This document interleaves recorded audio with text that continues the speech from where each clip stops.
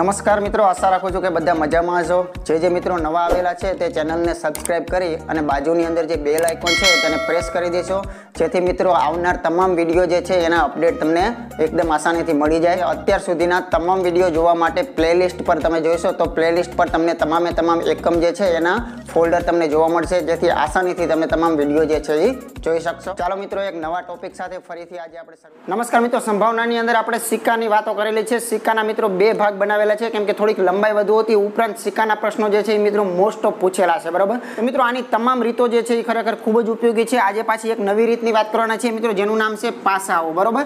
તો પાસાને લગતાની અંદર સૌપ્રથમ તો આપણે એનો એક ટાર્ગેટ બાંધી લઈએ। તો મિત્રો ખાસ કરીને એક પાસો હોય, બે પાસા હોય અને ત્રણ પાસા હોય, તો આ ત્રણ પાસા સુધીનો આપણો ટાર્ગેટ છે, બરાબર। જો તમને પ્રશ્ન પૂછાય છે તો મિત્રો મોસ્ટ ઓફ બે પાસાની અંદરથી પૂછાય છે, અથવા તો વધુ હાર્ડ બનાવવો છે તો ત્રણ પાસા, બરાબર। અને એક પાસો તો જનરલ આપણને ખ્યાલ આવી જ જશે આપોઆપ। તો મિત્રો 2 મિનિટનું આપણે બેઝિક જ્ઞાન પાસા વિશે લઈ અને પછી આપણે સ્ટાન્ડર્ડ ઉદાહરણો જે છે એની શરૂઆત કરીએ છીએ। તો મિત્રો આપણે જાણીએ છીએ કે પાસો જે છે એ ખરેખર આપણે ઘણી બધી રમતોની અંદર આવતો હોય છે, બરાબર। ખાસ કરીને લૂડોની જે ગેમ આવે છે એની અંદર પણ આપણે પાસાનો ઉપયોગ ખાસ કરતા હોઈએ છીએ, બરાબર, જેને ડાઇસ કહીએ છીએ। તો પાસો જે છે એ આપણે જાણીએ છીએ, તો એની મિત્રો મુખ્ય ખાસિયત એ છે કે મિત્રો પાસો જે છે એને બાજુઓની જો વાત કરીએ તો એને 6 બાજુઓ હોય છે, બરાબર, આપણે બધા જ જાણીએ છીએ। તો પાસાને 6 બાજુ હોય છે। હવે પાસો તમારો દાખલામાં 1 પણ હોઈ શકે છે, દાખલામાં 2 પણ હોઈ શકે છે અને 3 પણ પાસા હોઈ શકે છે, બરાબર। સંભાવનાની અંદર મિત્રો એક વાત તો બધામાં કોમન છે કે કુલ પરિણામ જે છે એ મિત્રો ખૂબ આઈએમપી છે। જેમ સિક્કાની અંદર આપણે તમામમાં કુલ પરિણામની વાત કરી હતી, એમ મિત્રો અહીંયા પણ કુલ પરિણામ જે છે એ મિત્રો ખૂબ જ આઈએમપી વસ્તુઓ છે। તો સૌ પ્રથમ આપણે કુલ પરિણામ વિશે ચર્ચા કરીએ। તો મિત્રો અહીં 3 પાસાનો આપણે અભ્યાસ કરવો છે, તો ચાલો માનો કે એક પાસો હોય તો એના કુલ પરિણામ, શક્ય પરિણામો કેટલા હોઈ શકે? તો સિમ્પલ વસ્તુ છે કે આની પર મિત્રો 1 થી 6 અંકો જે છે એ જુદા જુદા પ્રકારના નામ બતાવેલા હોય છે, બરાબર। તો આ પાસાને તમે ફેંકો છો તો આની ઉપર 1 પણ આવી શકે, 4 પણ આવી શકે, 5 પણ આવી શકે, 3 ને 2 એ મેક્સિમમ આની અંદર શું આવી શકે? તો કે મિત્રો જાણો છો કે 1 થી માંડી અને 1, 2, 3, 4, 5 અને 6 આની અંદરથી XYZ કોઈ પણ અંક આવી શકે છે, 6 માંથી કોઈ પણ અંક જે છે એ આવી શકે છે। તો આને થોડુંક આપણે શોર્ટકટ યાદ રાખવું તો આમ રાખી શકાય મિત્રો કે પાસાને બાજુ કેટલી છે? તો કે બાજુ 6 છે। જેમ સિક્કાને બાજુ કેટલી હતી? તો કે સિક્કાને 2 બાજુ હતી, બરાબર। તો પાસાને 6 બાજુ છે। હવે એક પાસો લીધો હોય તો એક ઘાત મૂકી દો તો મિત્રો 6 નો ખરેખર એક ઘાત એટલે 6 કુલ પરિણામો આપણને મળે। હવે આવી રીતે મિત્રો આપણે જો 2 પાસાવાળો દાખલો ગણતા હોઈએ તો 2 પાસા જ્યારે ફેંકવામાં આવે છે ત્યારે એની અંદરથી શક્ય પરિણામો કેટલા નીકળે છે? તો મિત્રો પાસાને 6 ખરેખર બાજુઓ છે અને 2 પાસાઓ જો તમે લીધેલા હોય અથવા તો એક પાસાને 2 વખત ઉછાળો, બરાબર। તો ચાલો જોઈએ આપણે 6 ની 2 ઘાત એટલે મિત્રો અહીંયા 36 પરિણામો જે છે એ આપણને મળતા હોય છે। આવી રીતે મિત્રો 3 પાસાનો પણ આપણે અભ્યાસ કરશું। તો 3 પાસા માનો કે લીધેલા હોય તો એની અંદર મિત્રો 6 ની 3 ઘાત એટલે છાયો 36 છક કરશો તો મિત્રો 216 જે છે એ તમને। તો મિત્રો સૌથી વધુ અગત્યની વાત તો એ કે 3 પાસા હોય કે 2 પાસા હોય કે એક પાસો હોય એના કુલ પરિણામ આપણે ખાસ જાણતા હોવા જોઈએ। કુલ પરિણામ જાણતા હશું તો જ તે દાખલાની સંભાવના શોધી શકશો, કેમ કે તમામ સંભાવનાનો છેદ જે છે એ ફક્ત આનો બનેલો છે, બરાબર, જેનું નામ છે કુલ પરિણામો। તો મિત્રો પાસામાંથી કોઈ પણ દાખલો પૂછે આપણે 100%ની ગેરંટી સાથે ગણી શકવા જોઈએ, એ જ રીતે આપણે શીખવાનું છે, બરાબર। અને એમાંથી પૂછી શકાતી શક્યતાઓ મેક્સિમમ કઈ કઈ છે એના તમામ આપણે ઉદાહરણ લેવાના છીએ। અને 2 પાસા કે 3 પાસા માટે આપણે કયું શોર્ટકટ વાપરશું એ પણ મિત્રો ખૂબ આઈએમપી છે, કેમ કે તમે જાણો છો કે 2 પાસાથી જ મિત્રો 36 પરિણામ આવી જાય છે। 36 પરિણામ લખવા જઈએ તો બોર્ડ ભરાઈ જાય છે। પછી 3 પાસા લઈએ તો મિત્રો 216 પરિણામ આવે છે। 216 પરિણામની અંદરથી તમારે નક્કી કરવાનું હોય તો ખૂબ જ ડિફિકલ્ટ પડે છે, પણ આપણે એવું કાંઈ કરવાનું નથી, બંનેની અંદર આપણે શોર્ટકટ મુજબ અને એકદમ સરળ શોર્ટકટ છે, એક વખત વ્યવસ્થિત સમજવું પડશે। તો ચાલો શરૂઆત કરીએ મિત્રો। પ્રથમ પાસાના દાખલો જે છે એ કેવા પ્રકારનો બની શકે અને એમાંથી કેવી કેવી વેરાયટી જે છે આપણને મોસ્ટ ઓફ પૂછી શકતા હોય છે। ચાલો તો મિત્રો આપણે એક પાસો લીધેલો છે કે એક સમતોલ પાસો છે, બરાબર। આવી રીતે આપણે 2 અને 3 નો દાખલો પણ ગણવાના છે। તો એક સમતોલ પાસો હોય અને એની અંદરથી કોઈ પણ પ્રશ્ન બનાવ્યા હોય, મેં અહીંયા તમારી નજર સમક્ષ મિત્રો 6 પ્રશ્નો બનાવ્યા છે, બરાબર છે, મોસ્ટ ઓફ પ્રશ્નો આવી જાય છે એની અંદરથી। તો એક સમતોલ પાસાને ઉછાળવામાં આવે છે તો એની અંદર તમને આ 6 પ્રકારની ઘટનાઓ મળવાની સંભાવના જે છે આપણે શોધવાની છે। તો પ્રથમ વાત એ કે સંભાવના આપણે શોધી રહ્યા છીએ, તો સંભાવના મિત્રો ત્યારે જ મળવાની છે કે જ્યારે મિત્રો તમારા માગેલા જે પરિણામો છે એ માગેલ પરિણામો તમારી નજર સમક્ષ આવી જાય, બરાબર। અને બીજી વાત મિત્રો એ કે તમારા કુલ પરિણામ જે છે એ કુલ પરિણામ પણ તમારે જાણવા જોશે।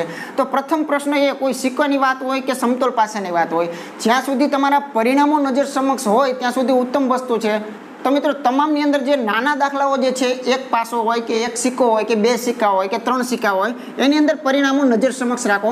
તો મિત્રો એક પાસાને ઉછાળો છો તો એની અંદરથી ટોટલ પરિણામો તમે જાણો છો કે પાસાની અંદર મિત્રો કેટલા હોય? 1 2 3 4 5 અને 6.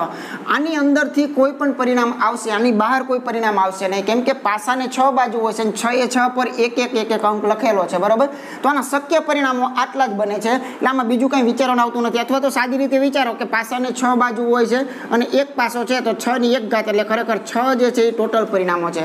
તો કુલ પરિણામ કેટલા છે? 6 છે.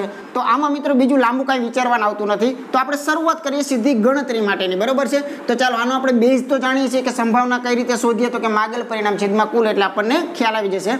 તો 5 આવવાની સંભાવના, તો 5 આવવાની સંભાવના એટલે મિત્રો આની અંદર પર્ટિક્યુલર એક જ અંક માગેલો છે કે 5 આવવું, બરાબર.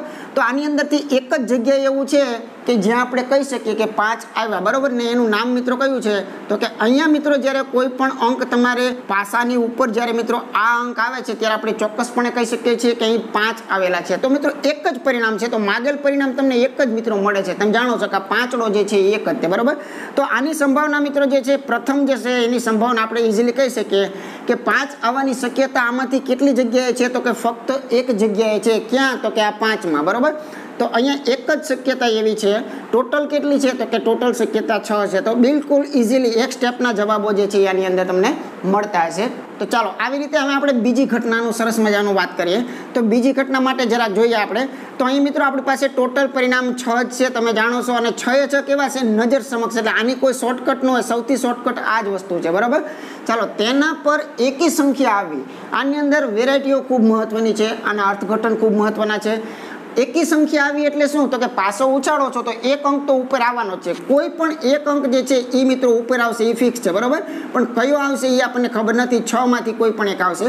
પણ આને એમ કીધું છે કે અહીંયા ઉપર એકી સંખ્યા મને દેખાવી જોઈએ, બરાબર. આ આપણો પ્રશ્ન છે. તો આમાંથી એકી સંખ્યાઓ આપણે જાણતા હોવા જોઈએ. એટલે આની અંદર આ મિત્રો ટોપિક એવો છે ને સંભાવના, કે આની અંદર પ્રાથમિક જ્ઞાન અને પાયો બંનેનો ઉપયોગ ખાસ છે. જો જે લોકો સંખ્યાઓ વિશેના પ્રાથમિક જ્ઞાન ન જાણતા હોય, કોઈ અવિભાજ્ય સંખ્યાઓ, કોઈ બેકી સંખ્યાઓ, એકી સંખ્યાઓ કે ગુણાંકો, તો આવા જ્ઞાનની ખાસ જરૂરિયાત પડે છે. અને મોસ્ટ ઓફ આપણે ક્યાંક ને ક્યાંક શીખવી દીધેલું છે. તો એકી સંખ્યાઓ મિત્રો આપણે જાણીએ છીએ કે કોને કહેવાય? તો કે એક તો જાણે આ એકી સંખ્યા છે, પછી 3 છે એકી છે અને 5 છે એકી છે, બરાબર. તો આવી એકી સંખ્યાઓ આવવાની શક્યતાઓ કેટલી છે? તો કે 3 શક્યતા છે. તો આપણે જરાક જોઈએ તો જે બી સંભાવના છે એની આપણને શું મળશે? તો કે મિત્રો આની અંદરથી એકી આવવાની શક્યતાઓ કેટલી છે? તો આની અંદર 3 જગ્યાએ મિત્રો એકી સંખ્યાઓ રહેલી છે.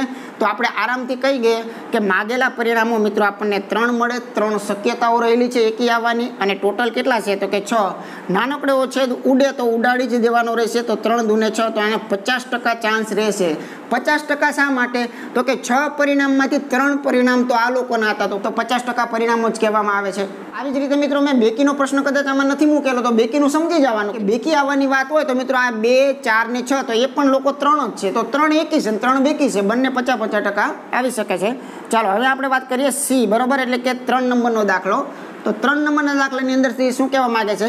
તો એની અંદર મિત્રો વાત કાંઈક એવી કરે છે કે 4 થી મોટો અંક ના આવે. ખાસ ધ્યાન રાખજો. જો સરસ મજાની નકારાત્મક ઘટના છે, પૂરક ઘટના પણ હું આની અંદર તમને બતાવું, બરોબર.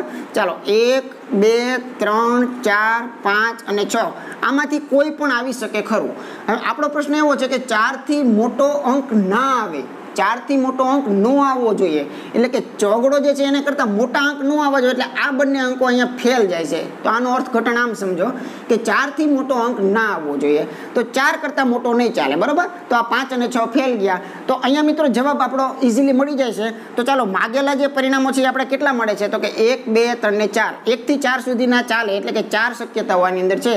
છેદમાં આવશે 6. તો આ બંનેનું મિત્રો એક વખત ઉડાડી દઈશું તો 2/3 છે આનો જવાબ છે. હવે મિત્રો આપણે 4 નંબરની ડી ઘટનાની સંભાવના વિશે વિચારીએ. તો એમ કહે છે કે 3 નો ગુણાંક આવવો જોઈએ. તો આપણી પાસે સંખ્યાઓ 1 2 3 4 5 અને 6. મેક્સિમમ શક્યતાઓ આપણી પાસે 6 છે, જેને આપણે કુલ શક્યતા કહીએ છીએ એ 6 છે, બરાબર. આમાંથી કોઈ પણ આવી શકે. પ્રશ્ન એવો છે કે 3 નો ગુણાંક, તો 3 નો ગુણાંક આમાંથી કોને કહેવો? તો 3 નો ગુણાંક કાઢવો હોય, 4 નો, 5 નો, 7 નો, એ ગુણાંકો એટલે શું? તો કે એનો ઘડિયો, બરોબર ધ્યાન રાખજો, એનો ઘડિયો એને એનો ગુણાંક કહેવાય, બરોબર.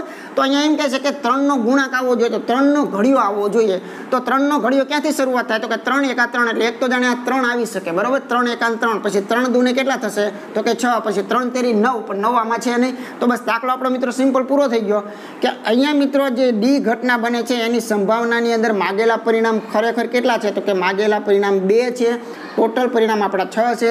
તો આનો જવાબ મિત્રો આવશે 1/3, બરાબર. ચાલો આવી રીતે આપણે વિચારીએ 5મી ઘટના ઈ. તો અહીંયા મિત્રો ઈ ઘટનાની સંભાવના વિશે આપણે જરાક વિચારીએ. તો ઘટના શું કહેવા માંગે છે? તો કે અવિભાજ્ય સંખ્યા આવી જોઈએ. હવે અવિભાજ્ય સંખ્યા આવી જોઈએ એટલે ખરેખર શું? તો આની અંદરથી મિત્રો અવિભાજ્ય સંખ્યાઓ વિશે આપણે જાણતા, પ્રાઇમરી રીતે જાણતા હોવા જોઈએ. તો આપણે જાણીએ છીએ કે સૌથી નાની અવિભાજ્ય સંખ્યા કઈ છે? તો કે 2 છે, બરાબર. પછી 3 છે, તો અહીંયા લખશું આપણે 3. પછી 5 છે, તો અહીંયા લખશું 5. અવિભાજ્ય એટલે એકી સંખ્યા નહીં, ખાસ ધ્યાન, બરાબર. અવિભાજ્ય એટલે વિશિષ્ટ જે છે કે જે આખા 100 એકડામાં 25 સંખ્યાઓ છે, બરાબર. એના આપણે તમામ વાતો ક્યાંક ને ક્યાંક સરાસરીની અંદર પણ આપણે કરી નાખેલી છે. તો ચાલો અવિભાજ્ય સંખ્યાઓ આવે એની સંભાવના કેટલી? તો આમાંથી અવિભાજ્ય પડવાની શક્યતા 3 છે, જેનું નામ છે મિત્રો 2, 3 અને 5.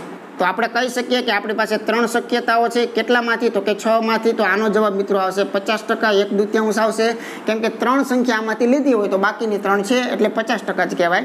હવે લઈએ છીએ છેલ્લું અને અંતિમ ઉદાહરણ, જેનું નામ મિત્રો છે ખરેખર બેકી સંખ્યાઓની કંઈક વાત છે કે બેકી અવિભાજ્ય સંખ્યા મળવી. જો સરસ પ્રશ્ન છે.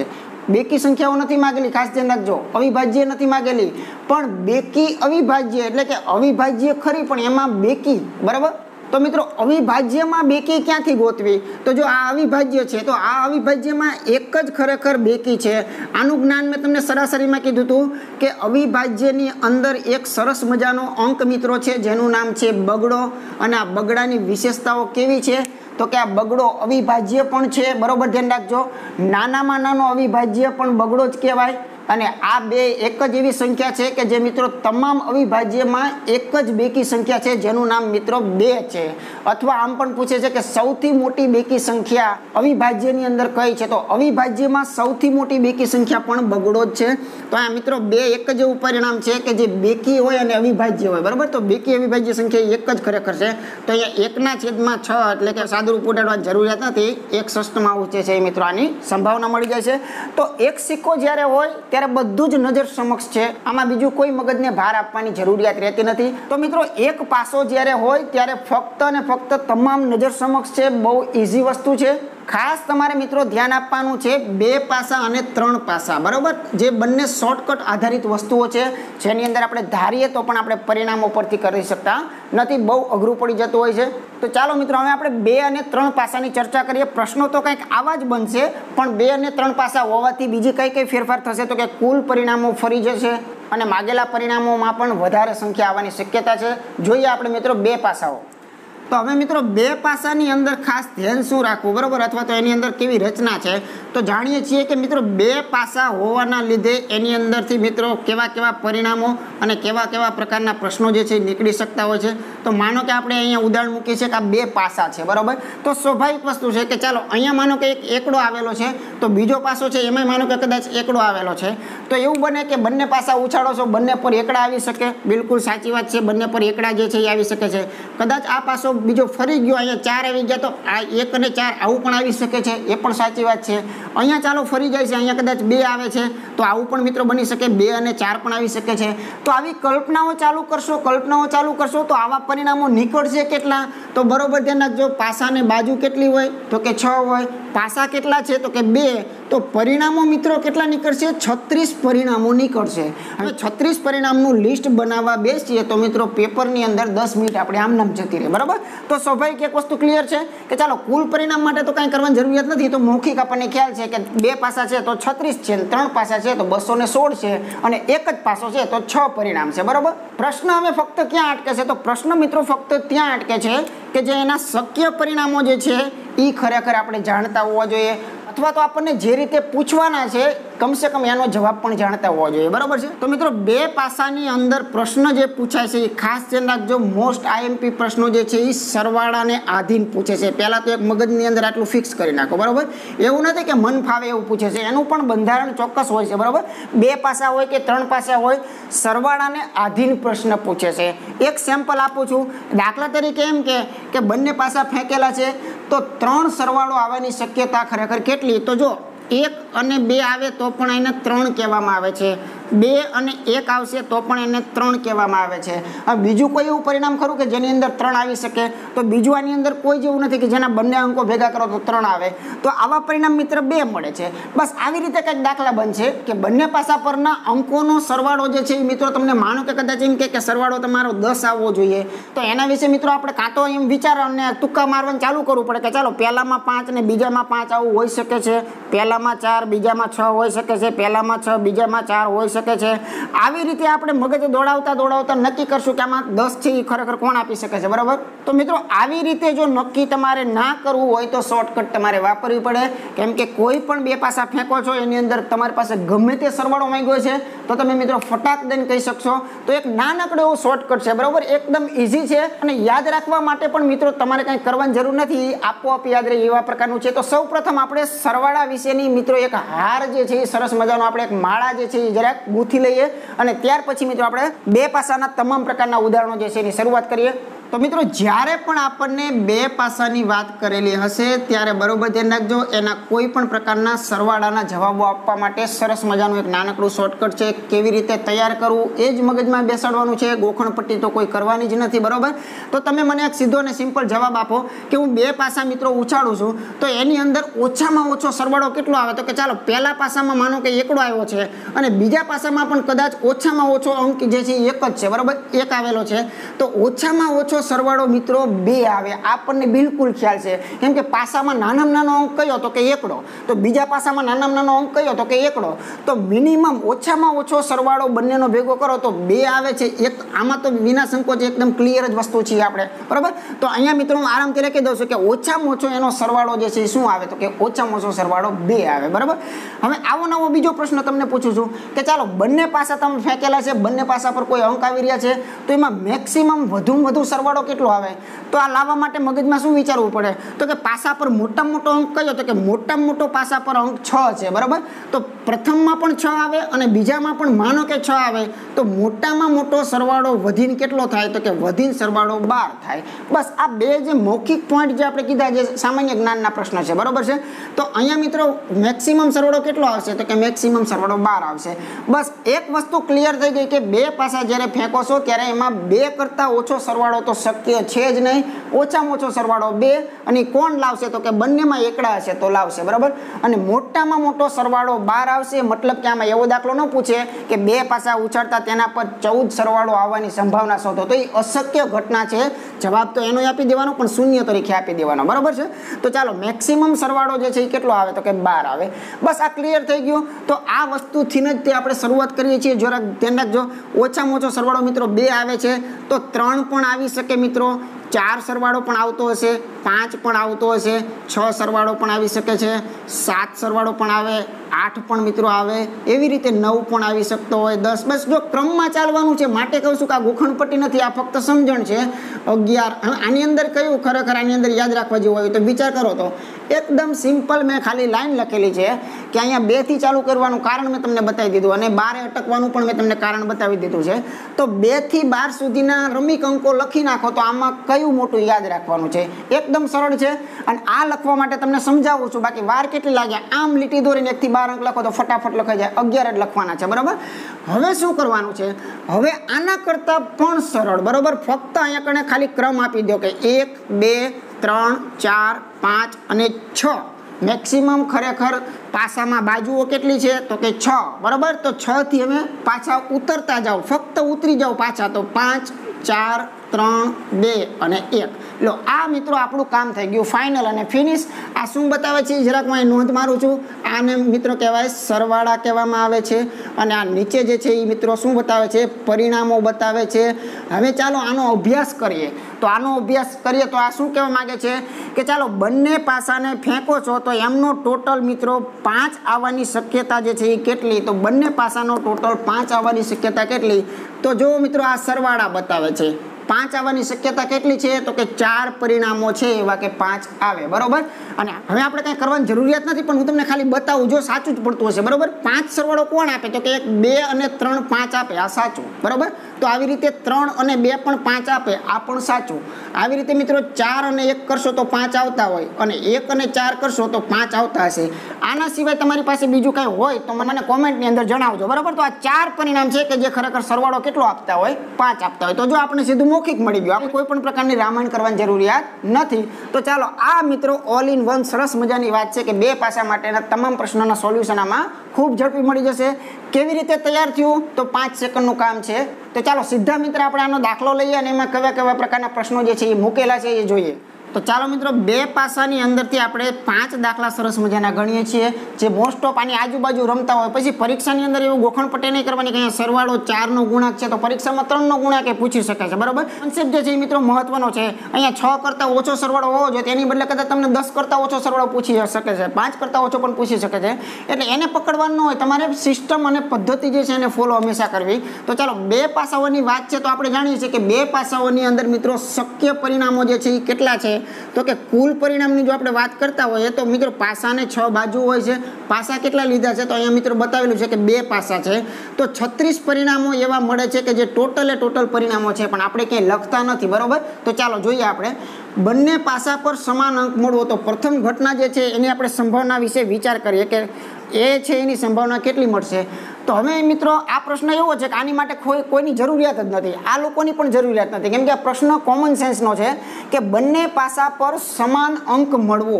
તો સમાન અંક મળવો એ કોને કહેવાય? તો સમાન અંક આને કહેવાય મિત્રો. બંને પર 1 આવે તો સમાન કહેવાય, બંને પર 2 આવે તો સમાન કહેવાય, બંને પર 3 આવે તો સમાન કહેવાય, બંને પર 4 આવે તો સમાન કહેવાય.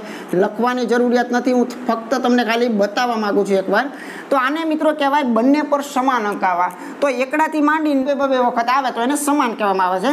તો મિત્રો આને કહેવાય બંને પાસા પર સમાન અંકો આવા. તો આવા પરિણામ મિત્રો તમને 3 અને 3 6 મળે છે. બરાબર. તો આ કોમન સેન્સનો મુદ્દો છે, આની માટે ક્યાંય જરૂરિયાત નથી. તો આવા ટોટલ પરિણામો કેટલા મળે? 6 મળે. અને કુલ પરિણામ કેટલા છે આપણી પાસે? તો કે 36 છે. તો આનો મિત્રો જવાબ આવશે 61 કેમ કે છાંયો 36. બરાબર. અને 6 પરિણામ મેં તમને બતાવ્યા કે બધા જ એકડા હોય, બગડા હોય, તગડા હોય, ચોગડા હોય, બધા જ છગડા હોય, એને કહેવામાં આવે છે સમાન પરિણામો અથવા તો સમાન અંકો બંને પર મળવા. ચાલો બીજું ઉદાહરણથી સોલ્યુશન કરીએ આપણે. તો બીજું ઉદાહરણ છે મિત્રો સરવાળા પર આધારિત હોઈ શકે છે, ગુણાંકો પર આધારિત હોઈ શકે છે. તો અંકોનો સરવાળો 12 મળવો જોઈએ. તો અંકોનો સરવાળો 12 એટલે ખરેખર શું? તો કે આ 36 પરિણામો છે એમાંથી એક જ પરિણામ એવું છે મિત્રો કે જેમાં 6 અને 6 આ લોકો જ 12 બનાવી શકે. આમના સિવાય કોઈ 12 બનાવી શકતા ખરેખર નથી. આ પણ મિત્રો સામાન્ય બુદ્ધિનો જ પ્રશ્ન છે. છતાંય આની મદદ લેવી હોય તો જરાક જોઈ લો. સરવાળો કેટલો કીધો છે? સરવાળો 12 મળવો જોઈએ. તો એવા પરિણામ કેટલા હશે? તો તમને દેખાય છે કે એક જ પરિણામ એવું છે. બરોબર. તો આનો મિત્રો જવાબ આવશે 1/, મિત્રો 36. તો આ જવાબ પણ આપણો ક્લિયર છે, કોઈ સાદુરૂપ આપવાની જરૂરિયાત રહેતી નથી. ચાલો હવે આપણે સી ઘટના વિશે મિત્રો આગળ વિચારીએ. તો સી ઘટના આપણને શું કહેવા માંગે છે? તો એવું કહે છે કે મિત્રો સરવાળો જે છે એ 4નો ગુણાંક હોવો જોઈએ. 4નો ગુણાંક એટલે શું? 4નો ઘડિયો. બરાબર. 4નો ઘડિયામાં આવે શું? તો કે 4 આવે, પછી 4 દૂને 8 આવે, 4 તેરી 12 આવે, ચોકો 16 આવે, એમ ચાલ્યું જતું હોય, એનો કોઈ અંત હોય નહીં. બરાબર. તો સરવાળો બંને અંકોનો આ હોય તોય ચાલે, આ હોય તો ચાલે, આ હોય તો પણ ચાલે, આ હોય તો પણ ચાલે. પણ આપણે જાણીએ છીએ કે મેક્સિમમ સરવાળો કેટલો હોય? તો કે મેક્સિમમ સરવાળો મિત્રો અહીંયા 12 હોવો જોઈએ. આથી વધુ સરવાળો તો ખરેખર 2 પાસામાં થવાનો નથી. તો આ 16ની કોઈ વાત આવે નહીં. તો મિત્રો સરવાળો જો 4નો ગુણાંક હોય તો એવા મિત્રો પરિણામ જે છે એ બરોબર ધ્યાન રાખજો તમારી પાસે કેટલા મળશે. તો કે આપણે અહીંયા સરવાળામાં ચેક કરીએ તો મિત્રો એક તો જાણે આ છે એ જવાબ આવી શકે, 4 સરવાળો હોય તો એ 4 નો ગુણાંક કહેવાય। પછી 8 સરવાળો હશે એટલે કે આ છે એ પણ આવી શકે મિત્રો, એટલે અહીંયા આપણે 2 પર તો ક્લિયર નજર છે। પછી 12 સરવાળો કદાચ આવતો હશે તો એને સરવાળાને પણ 4 નો ગુણાંક વાળો સરવાળો કહેવામાં આવે છે। તો આપણને એવો જ પ્રશ્ન હતો કે સરવાળો 4 નો ગુણાંક હોવો જોઈએ, તો ઉપર છે એ બધા જ સરવાળાઓ છે, તો આમાંથી 4 ના ગુણાંકો કોણ કોણ છે? તો 4 ના ગુણાંકો ફક્ત આ 3 જ છે, 1 2 અને 3। તો પરિણામો કેટલા મળે? તો હવે આપણે શરૂઆત કરીએ કે સી જે છે એની અંદરથી માગેલ પરિણામો કેટલા? તો કે આવા જે 4 સરવાળો આવતો હોય એવા 3 પરિણામો મિત્રો છે। પછી જે લોકો 8 સરવાળો આપતા હશે એવા 5 પરિણામો છે। નીચેના છે એ પરિણામ છે, ઉપર છે એ સરવાળો છે, અને જેનો સરવાળો 12 આવતા હશે એવા ફક્ત એક જ પરિણામ છે, તો આપણે લખશું 1। તો આનું અંતિમ સાદુરૂપ આપણે આપી દઈએ, છેદમાં રાખીએ 36। તો મિત્રો 5 6 7 ને 8 ને 1 9, 9 ના છેદમાં 36, તો 9 ચોક ને 36 થશે મિત્રો, તો 1/4 છે આનો ખરેખર જવાબ આવશે, એટલે કે ચોથા ભાગનો। અને આમ પણ ખ્યાલ જ છે, તમે જુઓ 12 પરિણામમાંથી આ 3 પરિણામ એટલે એ ચોથો જ ભાગ થયો, બરોબર। આગળ મિત્રો વિચારીએ કે હવે ડી ઘટના જે છે એની અંદરથી આપણો પ્રશ્ન જે છે એ કેવો નીકળે છે। તો ડી ઘટનાની અંદર સરસ મજાની વાત કરે છે કે 6 કરતાં ઓછો સરવાળો મળવો જોઈએ, 6 કરતાં ઓછો સરવાળો મળવો જોઈએ। તો પહેલાં આપણે આને ક્લિયર કરી નાખીએ છીએ। ચાલો હવે આપણે આગળ વાત કરીએ અને આપણે નવી પરિણામ છે એના માટે જરાક તૈયાર કરીએ કે આમાં કોણ કોણનો સમાવેશ ખરેખર કરી શકાય છે। 6 કરતાં ઓછો સરવાળો હશે તો ચાલશે, ઉપર છે એ બધા જ સરવાળાઓ છે, તો 6 કરતાં ઓછો સરવાળો હશે એવા પરિણામો કેટલા છે? તો પહેલાં તો આપણે લિમિટ બાંધીએ, 6 કરતાં ઓછો સરવાળો, 6 સરવાળો નહીં ચાલે, 6 કરતાં ઓછો એટલે આ બધા જ લોકો આવી શકે, બરાબર। જેના સરવાળા 3 હોય 4 હોય 5 હોય 2 હોય એ બધા આવી શકે। તો ચાલો 6 કરતાં ઓછો સરવાળો હોય એવા કેટલા છે? તો કે એક તો જાણે એક પરિણામ અહીંયા મળશે, 3 સરવાળાવાળા ખરેખર 2 પરિણામો છે, જેનો સરવાળો 4 હોય એવા 3 પરિણામો જોવા મળે છે, જેનો સરવાળો 5 હશે એવા મિત્રો 4 પરિણામ જોવા મળે છે। તો બસ આટલા આપણે લેવાના હતા, છેદમાં આપણે મૂકીએ 36। તો આનો ફાઇનલ જવાબ આપણે આપી દઈએ તો 4 ને 3 7, 8 9 ને 1 10, 10 ના છેદમાં 36 એટલે આપણે એક વખત છેદ અહીંયા જરાક આપણે ઉડાડી દઈએ તો મિત્રો એવું કહી શકીએ કે 5 ના છેદમાં 18, બરાબર। કેમ કે 18 દુ 36 ને 5 દુ ને 10 થશે। તો હવે મિત્રો આપણે વાત કરીએ આગળ અને છેલ્લો અંતિમ પોઈન્ટ લઈએ કે ઓછામાં ઓછો 9 સરવાળો મળવો જોઈએ, બરોબર। ધ્યાન રાખજો, ઓછામાં ઓછો સરવાળો એને રાખેલો છે કેટલો? 9। તો અહીંયા 2 પ્રકારના પ્રશ્નો છે, એક ઓછામાં ઓછો અને એક વધુમાં વધુ। તો ઓછામાં ઓછાનો અર્થ તમે હવે લગભગ જાણી ગયા છો, કેમ કે સિક્કામાં પણ મેં એ વાત ખૂબ કરેલી છે, બરાબર। તો ઓછામાં ઓછો 9 એટલે વધારે હશે તો ચાલશે, પણ ઓછામાં ઓછું અટકવાનું ક્યાં છે? તો કે ઓછામાં ઓછું 9 અટકી જવાનું છે, બરોબર છે। તો આ 9 સરવાળો રહ્યો એ છેલ્લામાં છેલ્લો, ઓછામાં ઓછો 9 સરવાળો ચાલશે। તો હવે શું વિચારવાનું? 9 કરતાં વધારે વાળા બધા સાચા, બરોબર। એટલે 9 ચાલે, 10 સરવાળો ચાલશે, 11 સરવાળો ચાલશે અને 12 સરવાળો હશે તો પણ ચાલશે। તો ઓછામાં ઓછો 9 સરવાળો થતો હોય એવી સંભાવનાઓ કેટલી છે? તો આપણે જરાક અહીંયા જોઈએ તો અહીંયા મિત્રો P of E, બરોબર, એટલે કે E ની સંભાવના કેટલી મળશે? તો આપણે ખ્યાલ છે અહીંયા કે 9 સરવાળો આવતો હોય એવા 4 પરિણામો જોવા મળે છે, જેનો સરવાળો 10 થતો હશે એવા 3 પરિણામો આવશે, જેનો સરવાળો 11 થતો હશે એવા 2 પરિણામ આવશે, અને જેનો સરવાળો 12 થતા હશે એવા 1 પરિણામ આવશે। પરિણામો આપણે લખવાના હોતા નથી, છેદમાં આવશે 36, કેમ કે ટોટલ પરિણામ આપણે 36 છે એ બધામાં કોમન છે અહીંયા। તો મિત્રો 4 ને 3 7, 8 9 ને 10 અહીંયા પણ એ જ જવાબ આવે છે। શા માટે એ જવાબ આવે છે તો એ પણ જરાક હું તમને બતાવી દઉં કે 5 ના છેદમાં 18 જે છે આનો જવાબ છે, એટલા માટે કે આ 12 જે છે એમાંથી 12 માંથી 4 વ્યક્તિઓ આપણે લીધા છે, બરોબર। તો 12 માંથી 4 એટલે ખરેખર તો મિત્રો એવી જ વાત છે કે હમણાં પણ મેં એ જ કર્યું હતું કે આ 12 હતા એમાંથી આ 4 લીધા હતા, તો પરિણામ બધાના સરખા હતા। અહીંથી પણ મિત્રો 1 થી 4 નો સરવાળો હતો, તો અહીંથી પણ 1 થી 4 નો સરવાળો છે, માટે આ બંને ઘટનાની અંદર કેવા જવાબો તમને જોવા મળે છે? બંનેમાં સમાન, 5 ના છેદમાં 18, 5 ના છેદમાં 18। તો મિત્રો આવા પ્રકારના નાના નાના પ્રશ્નોમાંથી કોઈ એક પ્રશ્ન આપણને પરીક્ષાની અંદર 1 માર્કની અંદર પૂછવાની શક્યતા પૂરેપૂરી હોય છે। તો ચાલો હવે મિત્રો આપણે વાત કરીએ કે હવે આપણે 3 પાસા હોય તો શું કરવું, બરાબર। 2 પાસાનું ઉદાહરણ કાફી છે, કેમ કે વાત બધામાં એક જ વસ્તુ આવવાની છે, એમાં સોલ્યુશન કેમ કરવું એ મહત્વનું છે। સરવાળા પરના દાખલાઓ આપણને આની અંદરથી નીકળેલા છે અત્યાર સુધીની અંદર, એટલે આ વસ્તુ એક જે શોર્ટકટ છે મિત્રો એના માટે કાફી છે।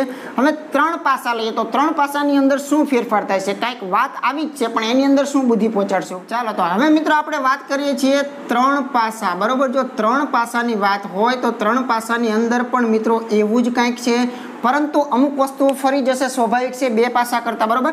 તો 3 પાસાની અંદર જ્યારે વાત આવે છે ત્યારે એને પ્રાથમિક રીતે તમારે એટલું તો ખાલી નોલેજ તમારી પાસે મિત્રો હોવું જોઈએ કે આ માનો કે 3 પાસા છે, તો આની અંદર પણ મિત્રો સરવાળાને લગતા પ્રશ્નો જે છે એ નીકળશે, ગુણાંકોને લગતા પણ પ્રશ્નો નીકળશે, સરવાળો આની કરતાં વધુ હોય, આની કરતાં ઓછો હોય, એક્ઝેક્ટ આટલો સરવાળો હોય, આવા બધા દાખલાઓ આની અંદરથી નીકળતા હોય છે. તો એક નક્કી છે કે પાસાની અંદર 6 બાજુ હોય છે, એમાં નાનામાં નાનો અંક જો કોઈને કહીએ તો મિત્રો એ એકડો છે, બરોબર. તો ત્રણેય પર કદાચ એકડો આવે તો આથી નાનું કાંઈ છે જ નહીં, બરાબર. તો 3 પાસા પર માનો કે મિત્રો એકડો આવે તો એનો સરવાળો જે છે એ કેટલો થાય છે, તો કે એનો ઓછામાં ઓછો સરવાળો એનો મિત્રો ખરેખર 3 તમને જોવા મળે છે. આ બિલકુલ સમજાઈ જાય એવો મુદ્દો છે, બરાબર.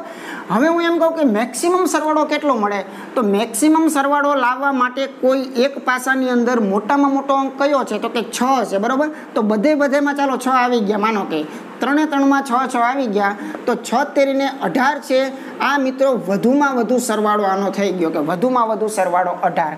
આ બંને એકદમ કોમન મુદ્દા છે અને અહીંથી જ તે આપણે શોર્ટકટને યાદ રાખવા માટેની હિન્ટ મળી રહી છે, બરોબર. તો ચાલો ઓછામાં ઓછો સરવાળો કેટલો મળે, તો કે 3, અને વધુમાં વધુ કેટલો મળે, તો કે 18. તો અહીંથી શરૂઆત કરાય કે નાનામાં નાનો સરવાળો 3. સરવાળાને હું અહીંયા મિત્રો ઉપર લખું છું, તો ખાસ ધ્યાન રાખજો ઉપર જે છે એ સરવાળાઓ છે.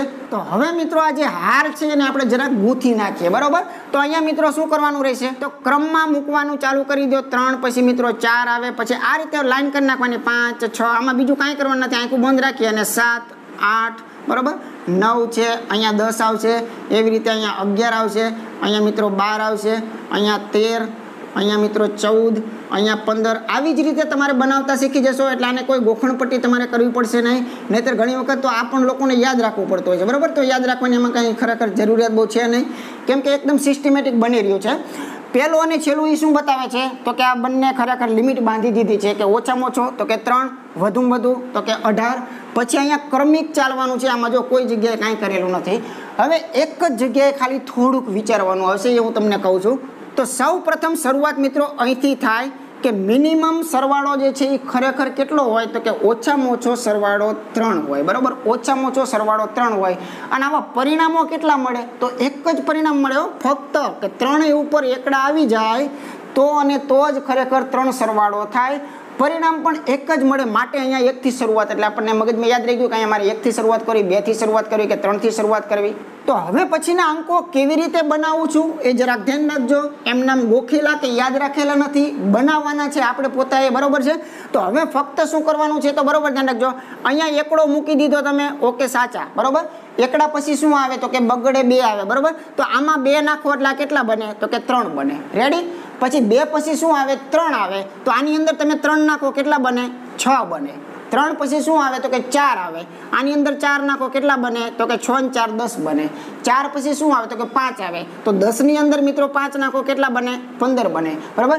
હવે આની અંદર તમે 5 પછી 6 આવે, તો છગડો નાખી દો, તો આમાં 6 નાખશો તો કેટલા બનશે, તો કે 21. બસ સ્ટોપ થઈ જાઓ. હવે સેજ વિચાર કરવાનો છે, ખાસ મગજની અંદર રાખજો કે અહીંયા અંકો છે એ કેટલા છે, તો તગડાથી ચાલુ કરી અને 18 સુધીના છે. તો બરોબર મિત્રો મગજની અંદર શું લેવાનું છે, તો જો આ બંને જે પોઈન્ટ છે એ મિત્રો મિડલ સ્થાન છે. આમાંથી તમે બંને બાજુથી આમ ગણવાનું ચાલુ કરશો ને, તો જુઓ આ બાજુ તમે ચેક કરો તો આ 3 અને આ 3 6 7, બરોબર.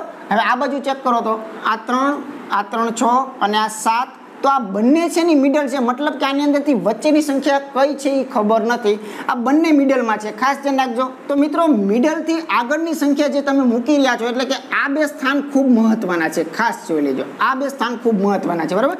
અહીં સુધીનો તો ક્લિયર ખ્યાલ આવી ગયો કે પ્રથમ એકડો મૂકીને પછી ક્રમશઃ તમારે +2 +3 આપણે શ્રેણી ભણી ગયા છે, બરાબર, +4 +5, આમ પ્લસ ક્રમિક નાખતા જાઓ તો આ બનતું જશે. ફક્ત 2 જ અંક અમે યાદ રાખવાના છે, અને એ પણ કોઈ જેવા તેવા અંકો નથી, સારા છે, બરોબર. હવે 21 છે, એના પછી મિત્રો સીધું તમારે આટલું યાદ રાખવાનું છે, એક 25 યાદ રાખવાના છે, અને 25 ની અંદર 2 નાખો તો એક 27 યાદ રાખવાના છે. ચાલો આપણું કામ મિત્રો પતી ગયું. જો તમે આ 2 ને યાદ રાખી શકતા હોય તો તમારું કામ પણ અહીંયા પૂર્ણ થાય છે, કેમ કે આ તો સિસ્ટમ તૈયાર કરી રહ્યું છે. ફક્ત અહીંયા 21 પહોંચ્યા પછી એટલું જ વિચારવાનું છે કે 21 પછી 4 ખરેખર નાખવાના, મતલબ કે 25 અહીંયા લેવાના અને 27, બસ 25 27 2 યાદ રાખો, આ તો બધું તૈયાર થઈ ગયું છે. અહીં સુધીનું રેડી થઈ ગયું. તો હવે તમારે આંખું બંધ કરવું હોય તો કરી શકો છો, બરાબર. હવે ફક્ત ને ફક્ત આથી રિપીટ એટલે કે ઊંધું ચાલુ કરી દેવાનું છે. તો અહીંથી જ ઊંધું કરો તો 27 ના 27, પછી આમ ઘટતા જાઓ આ બાજુ, બરાબર. તો આ બાજુ આવશે મિત્રો 25. તો આ બાજુ આવે તમે અહીંથી જોઈ શકો છો કે અહીંયા મિત્રો આવે છે 21, પછી 15, પછી આવે છે 10, પછી આવે છે 6, પછી 3 અને 1, બરાબર. 3 અને 1. તો આ મિત્રો આપણું કામકાજ ઓકે અને ફાઇનલ થઈ ગયું. આ વસ્તુ શું બતાવે છે તો ચાલો જરાક નોંધી લઈએ, કદાચ ભૂલી ગયા હોય તો કામ લાગે. આને મિત્રો કહેવામાં આવે છે અંકો પર આટલો સરવાળો આવવો. અંકો પર આટલો સરવાળો આવવો. અને નીચેની વસ્તુ શું બતાવે છે તો કે એટલા પરિણામો તમને દેખાડે છે. મતલબ કે એકનું આપણે અવલોકન કરાવીએ કે ચાલો 3 પાસા ફેંકો છો અને સરવાળો 13 થતો હોય તો એની સંભાવના શોધો. તો અહીંથી સીધું મળશે કે 13 સરવાળો એટલે ખરેખર આ 13 સરવાળો. તો આવા પરિણામો કેટલા? તો પરિણામો માટે નીચે નજર કરવાની. આ ફક્ત સરવાળો કહેશે, આ એના પરિણામો કહેશે, બરાબર. તો 13 સરવાળો આવતો હોય એવા પરિણામો મિત્રો આપણે જો ગણવા જઈએ તો 216 ની અંદરથી આપણને 21 પરિણામ એવા મળે છે કે જેની અંદર મિત્રો 13 સરવાળો ખરેખર આવતો હોય, બરાબર. તો ચાલો હવે આપણે આની કાયદેસર રીતે ગણતરીઓ અને આપણે આનું બંધારણ જોઈએ કે કેવા પ્રકારની રકમો બને છે, કેવા પ્રકારની વેરાયટીઓ બને છે. આપણને ફક્ત એક વેરાયટી પૂછે છે તો આમાંથી જુદા જુદા પ્રકારના પ્રશ્નો આપણે પહેલા બનાવીએ. હવે મિત્રો આપણે 3 પાસાની અંદરથી આપણે 6 થી 7 પ્રકારની વેરાયટીઓની ચર્ચા કરવાની છે. તો 3 પાસાની વાત કરીએ છીએ. 3 પાસા માટે આ કઈ રીતે તૈયાર કરવું એ ખૂબ મહત્વનું હતું. ચાલો હવે આપણે આને એક એક પ્રશ્નનું સોલ્યુશન આપીએ છીએ. તો સૌ પ્રથમ શું કરવું તો કે સંભાવનાની વાત હોય એટલે પહેલી નજર તો કુલ પરિણામ પર જવી જ જોઈએ કે આના કુલ પરિણામો જે છે એ ખરેખર કેટલા મળે. તો કુલ પરિણામ માટે મિત્રો અહીંયા ખાસ ધ્યાન રાખવાનું, પાસાની વાત છે તો પાસાને 6 બાજુ હોય. પાસા કેટલા છે 2 કે 3? તો કે 3 પાસા છે. તો 6 નો 3 વખત ગુણાકાર કરશો તો મિત્રો 216. જરૂરી નથી કે 216 જ તમારે મૂકવા, 3 છગડા મૂકો તો પણ ચાલશે, ક્યાંક ઉડાડવામાં કામ લાગશે, બરાબર. અત્યારે આપણે આ રીતે રાખીએ છીએ, પછી જેવી જરૂરિયાત એ મુજબ આપણે ચાલશું. તો પ્રથમની શરૂઆત કરું છું. તો પ્રથમ ઘટનાનું મિત્રો નામ શું છે? તો પ્રથમ ઘટનાનું નામ મિત્રો એ છે, બરાબર. હવે શું કહેવા માંગે છે? અંકોનો સરવાળો 16 આવે એટલે કે આ એક્ઝેક્ટ બરોબર 16 જ સરવાળો આવવો જોઈએ એવું કહે છે. તો અંકોનો સરવાળો 16 આવતો હોય તો એના માટે મિત્રો આપણે આવું કહી શકીએ કે 6 પરિણામ એવા છે કે જેની અંદર ખરેખર અંકોનો સરવાળો 16 આવે. ઉપરના છે એ બધા સરવાળા છે, નીચેના છે એ એટલી વખત ઘટના બની રહી છે એવું બતાવે છે. તો 16 સરવાળો આવતો હોવો જોઈએ. તો એવા પરિણામ કેટલા મળશે? 6 મળે છે, બરાબર. કયા કયા એ આપણે કાંઈ જાણવાની જરૂરિયાત નથી. લખવા બેસો તો આપણને 6 પરિણામનું લિસ્ટ આરામથી તૈયાર થઈ જાય, પણ આપણે કાંઈ જરૂરિયાત નથી. ચાલો હવે વાત કરીએ. મેં કીધું એમ જેમ કે કુલ પરિણામ એટલે જો આમ ઠીક લાગે તો આમ પણ કરજો, કેમ કે ઘણા લોકોને 216 મૂકીને વળી મૂંઝી જતા હોય. તો 216 એટલે પોતે આ જ છે, એટલે આ મૂકો તો ચાલશે, આની જરૂરિયાત હોય તો આ મૂકો, જેની જરૂરિયાત હોય તે મૂકવું. આ વસ્તુ ઉડી જાય છે. તો મિત્રો 1/36 એટલે એ આપણો સંભાવના બની જશે કે જેની અંદર મિત્રો અંકોનો સરવાળો કેટલો થવો જોઈએ? 16 થવો જોઈએ. ચાલો વાત કરીએ મિત્રો બીજું પરિણામની. તો બી ઘટના શું કહેવા માંગે છે આપણને? તો બી ઘટના મિત્રો કંઈક એવું બતાવે છે કે અંકોનો સરવાળો 7 નો ગુણાંક હોવો જોઈએ. ખાસ ધ્યાન રાખજો, ગુણાંકવાળો પ્રશ્ન તો મગજમાં રાખવાનો જ તે, કેમ કે બધામાં કોમન આવશે. તો 7 નો ગુણાંક એટલે 7 નો ઘડિયો. એટલે કે કોણ? તો કે 7 × 7, 7 × 2 = 14, 7 × 3 = 21, 7 × 4 = 28, 7 × 5 = 35, એમ આગળ ચાલે જ જવાનું છે, બરાબર. પણ આપણને ખ્યાલ છે કે આપણી પાસે સરવાળાઓ જે છે એ મેક્સિમમ ક્યાં સુધીના છે? 18 સુધીનો છે, બરાબર. તો આપણે ફક્ત આમાંથી 7 ને દાવેદાર ગણી શકીએ, 14 ને પણ આપણે ગણી શકીએ છીએ. પછી સરવાળો 21 થતો હોય તો આમાં એવું કંઈ બનતું નથી, કેમ કે ત્રણેય ઉપર છગડા આવે તો મેક્સિમમ સરવાળો કયો થાય? 18 થાય, બરાબર. એટલે 21 સરવાળો થશે નહીં. તો અહીંયા 2 શક્યતાઓ મિત્રો છે કે અંકોનો સરવાળો 7 નો ગુણાંક આવતો હોય તો 7 નો ગુણાંક આવતો હોય એવી એક આ સંખ્યા છે, અને 7 નો ગુણાંક આવતો હોય એવી એક આ સંખ્યા છે, બરાબર. તો 2 સંખ્યાઓ મિત્રો એવી મળે છે કે જે 7 નો ગુણાંક હોય. અહીંયા શું લખવું એ ખાસ ધ્યાન રાખજો. તો જો 7 નો સરવાળો આવતો હોય એવા પરિણામ કેટલા છે? તો કે 15. તો અહીંયા મિત્રો 15 લખવાનું કે 15 ઘટનાઓ એવી છે કે જેના સરવાળા 7 છે, વત્તા 15 ઘટનાઓ અહીંયા એવી છે કે જેના સરવાળા મિત્રો 14 છે. એટલે અહીંથી પણ 15 ઘટના લેવાની છે, તો આપણે લીધી અહીંથી 15 ઘટના. તો અહીંયા મિત્રો આપણે લખીએ છીએ 216. તો આ મિત્રો 30 થઈ ગયો, બરાબર. 15 + 15 એટલે 30. આમાં મજા ન આવતી હોય તો વળી પાછું આપણે કીધું એની જેમ કે જે આપણને યોગ્ય લાગે તમે કરી શકો છો. તમે જાણો છો કે આ 6 પંચા 30 છે એટલે 6 6 ઉડે છે, બરાબર. તો એક 6 તમે અહીં ઉડાડી દો આરામથી, 5 6 અને આ 1 6 ઉડાડી દો, તો આનો અંતિમ જવાબ આવશે મિત્રો 5/36. તો આપણે ફાઇનલ કહીશું 5/36. તો ચાલો હવે મિત્રો આપણે લઈએ ત્રીજા નંબરની ઘટના, જેનું નામ મિત્રો છે સી, બરાબર. અને કહેવા શું માગે છે, તો કે એવું કહે છે કે ત્રણેય અંકો સમાન હોવા જોઈએ, બરાબર. 3 અંકો કેવા હોવા જોઈએ મિત્રો? સમાન અંકો હોવા જોઈએ. તો આ કોમન સેન્સનો મુદ્દો છે, આ લીટી ઉપર ગોતવાની કોઈ જરૂરિયાત આમાં છે જ નહીં. ત્રણેય અંકો સમાન ક્યારે કહેવાય? તો કે 3 પાસા પર એકડા આવી જાય તો, 3 પાસા પર બગડા આવી જાય તો, 3 પર તગડા આવી જાય, બસ આવી રીતે મેક્સિમમ શું બને? તો કે 3 પર 6 આવી જાય તો આવી ઘટનાઓ કેટલી છે? 1 થી 6. તો 6 પરિણામ જ એવા છે કે જેની અંદર 3 અંકો સમાન આવતા હોય, આવા 6 જ પરિણામ છે. એટલે આમાં બીજું કંઈ વિચારવાનું આવતું હોતું નથી. તો 6 પરિણામ મિત્રો એવા છે કે જેની અંદર સમાન અંકો આવતા હોય. અને ટોટલ પરિણામ આપણે કેટલા છે? તો કે 216 અથવા તો મિત્રો 6 × 6 × 6, બરાબર. તો ચાલો શરૂઆત કરીએ. એક ઉડાડી દઈએ છે તો 1/36 એ પણ આનો જવાબ મિત્રો રહેશે. તો મિત્રો ખરેખર ખૂબ સરળ છે, બરાબર. એકદમ મગજ અને દિલ ખુલ્લું રાખી અને મિત્રો કામ કરશો તો 100% તમને ગણિતની અંદર ગમે તેવા તમે કેમ નથી તો પણ તમને ખૂબ મજા આવશે. ચાલો ડી ઘટનાની આપણે વાત કરીએ છીએ. તો ડી ઘટનાનો અર્થ સમજીએ ખાસ કરીને, બાકી તો બધું આપણી પાસે તૈયાર જ છે, ફક્ત અર્થઘટન સાચું કરવાનું છે. તો મિત્રો સરવાળો 15 થી ઓછો ન હોય. જો ધ્યાન રાખજો, મેં અહીંયા એક પ્રશ્નમાં તમને 2 શબ્દો બતાવ્યા છે, એટલે તમને ક્યાંય મૂંઝવણ હોય તો ક્લિયર થઈ જાય. સરવાળો 15 થી ઓછો ન હોય તો પહેલાં આને સમજીએ. 15 કરતાં ઓછો સરવાળો હશે તો ના ચાલે, કેમ કે અહીં ના પાડે છે. સરવાળો 15 થી ઓછો નહીં, 15 ચાલશે પણ 15 થી ઓછો સરવાળો ચાલશે નહીં. તો મિત્રો 15 થી વધુ માટે આ ચાલે, આ ચાલે, આ અને આ. તો આવી રીતે ખરેખર કહેવા માંગે છે. હવે આને બીજી કઈ રીતે બોલાય? તો જુઓ, ઓછામાં ઓછો 15 સરવાળો, ઓછામાં ઓછો જો સરવાળો તમારે લેવો હોય તો એ 15 લેજો, એના કરતાં નીચે જતા નહીં. તો ઓછામાં ઓછો 15 તો છેલ્લામાં છેલ્લો આ લેવો પડે. ઓછામાં ઓછો 15 તો વધારે છે તો ચાલશે, પણ 15 કરતાં ઓછો નહીં ચાલે, કેમ કે ઓછામાં ઓછો 15 અટકવાનું છે. તો આને 2 પ્રકારે સમજી શકાય, બંનેનો મતલબ એક જ છે. તો ચાલો આપણે જવાબ વિશે વિચારીએ. તો મિત્રો અહીંયા 15 સરવાળો ચાલે, 16 ચાલે, 17 ચાલે અને 18 ચાલે. તો અહીંયા મિત્રો આગળની જે આપણી ડી ઘટના છે એ ડી ઘટના માટે આપણે આરામથી મિત્રો કહી શકીએ કે સરવાળો 15 થી ઓછો ન હોય તેવા પરિણામો કેટલા છે? તો કે 15 સરવાળો આવતો હોય એવા 10 પરિણામો છે આપણી પાસે, અને વત્તા 16 સરવાળાવાળા આપણી પાસે 6 છે. એવી રીતે 17 સરવાળો આપતા હોય એવા 3, અને જેનો સરવાળો 18 છે એવું એક પરિણામ છે, બરાબર. તો આ બધી જવાબો જે છે એ યોગ્ય છે. આ બધાના છેદમાં મિત્રો 6 × 6 × 6, સીધા 6 6 ક્યાંય ઉડાડતા નહીં, કેમ કે હજુ તો આના સરવાળા કરવાના બાકી છે, એટલે સીધા ઉડાડતા નહીં. તો આ 16 17 18 ને 19 ને 20. તો મિત્રો અહીંયા 20ના છેદમાં 6 × 6 × 6 રાખીએ તો ખરેખર ખૂબ મજા આવશે. તો મિત્રો આરામથી 2 વખત તો અહીંયા ઉડશે. તો એક તો જાણે અહીંયા 10 થઈ ગયા, તો અહીંયા મિત્રો 3 થઈ ગયા, અહીંયા વળી 5 થઈ ગયા, તો અહીંયા પાછા 3 થઈ ગયા, બરાબર. બબે વડે ખરેખર ઉડાડેલા છે. તો આનો ફાઇનલ જવાબ મિત્રો આપણે આપવો હોય તો આપણે કહી શકીએ કે 5ના છેદમાં ખરેખર કેટલા વધે છે? 6 તેરીને મિત્રો 18, અને 18 તેરીને મિત્રો કરશો તો આપણને મળશે 54, બરાબર. અથવા તો આમ પણ તમે વિચારી લો કે 3 તેરી 9, 9 છકે 54, તો 9 છકે 54. 54 અને 5 ને કોઈ કનેક્શન નથી, એટલે આ છેદ હવે ઉડાડી શકતા આપણે નથી, બરાબર. ચાલો આ 5 વડે ભાગી શકાતો હોત તો આનો છેદ જે છે એ ઉડી શકત. તો હવે મિત્રો આપણે આગળની 2 ઘટનાઓ માટે જરાક પાછું બોર્ડને થોડું ક્લિયર કરી લઈએ. ચાલો હવે મિત્રો આપણે આગળની ઘટના લઈએ, જેનું નામ મિત્રો છે ઈ, બરાબર. તો ઈ ઘટના ખરેખર કહેવા શું માગે છે? તો ઈ ઘટના કંઈક આપણને એવું કહે છે કે વધુમાં વધુ 6 સરવાળો હોવો જોઈએ. તમારે સરવાળાઓ વાળા અંકો લેવાના છે, પણ વધુમાં વધુ 6 સરવાળો થતો હશે ત્યાં સુધી ચાલશે. 7 સરવાળો હશે તો નહીં ચાલે, 8 હશે તો નહીં ચાલે. વધુમાં વધુ 6 સરવાળો, બરાબર. વધુમાં વધુ 6 સુધી સરવાળો હશે તો ચાલશે. તો એનો અર્થ એવો છે કે ઓછામાં ઓછા ગમે એટલા સરવાળા ચાલે, એટલે 3 સરવાળો ચાલે, 4 સરવાળો, 5 અને 6 આ બધા જ સરવાળાઓ ચાલે. તો આના જવાબનું સોલ્યુશન કરવા માટે આપણે એવું કહી શકીએ કે 3 સરવાળાવાળી ઘટના કેટલી બનશે? તો કે એક ઘટના છે.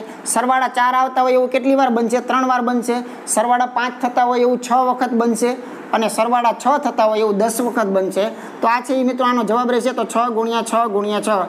તો આમાં જરાક જોઈએ તો મિત્રો 16 17 18 19 ને 20. તો 20ના છેદમાં મિત્રો આવશે આપણે 216, કેમ કે અત્યારે જ આનું સોલ્યુશન મિત્રો આપણે આપેલું છે, એટલે ફરીથી હું આને ગણતો નથી.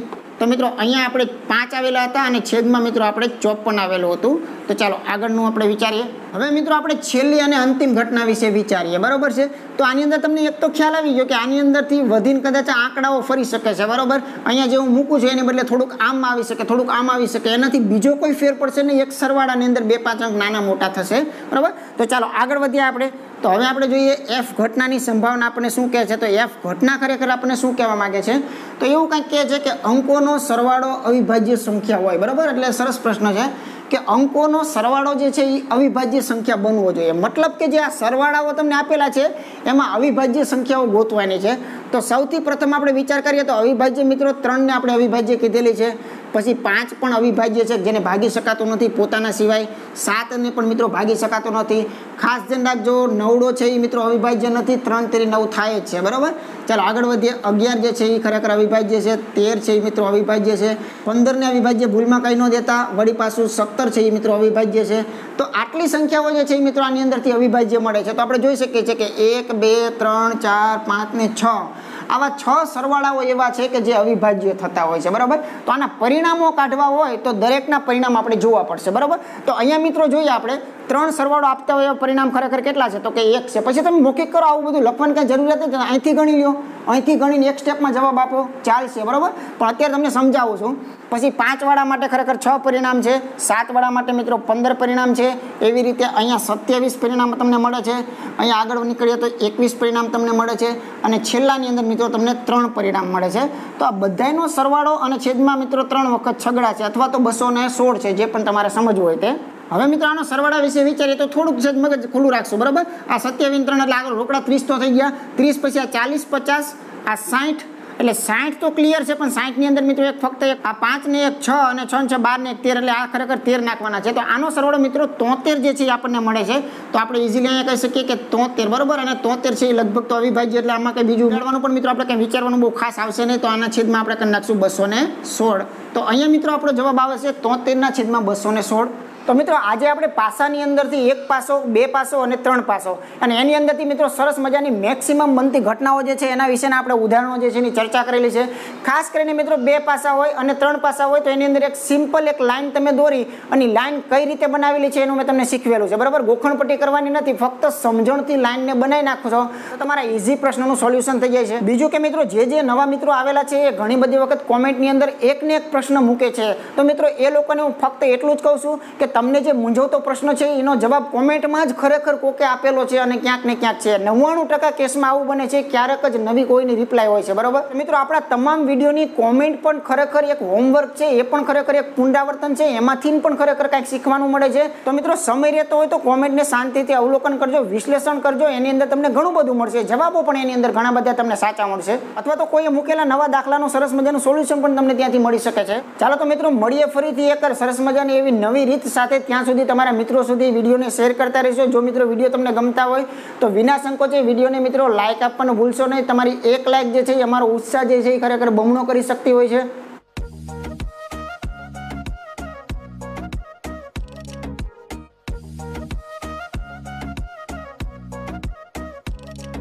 મિત્રો જો અમારા વિડીયો તમને ગમતા હોય તો એની માટે વિડીયોને એક લાઇક આપશું, કેમ કે લાઇક સેહત માટે ખરેખર સારી વસ્તુ છે. મળીએ મિત્રો ફરીથી નેક્સ્ટ ટોપિક સાથે, નવા મુદ્દા સાથે. ત્યાં સુધી બધાને જય હિન્દ, જય ભારત.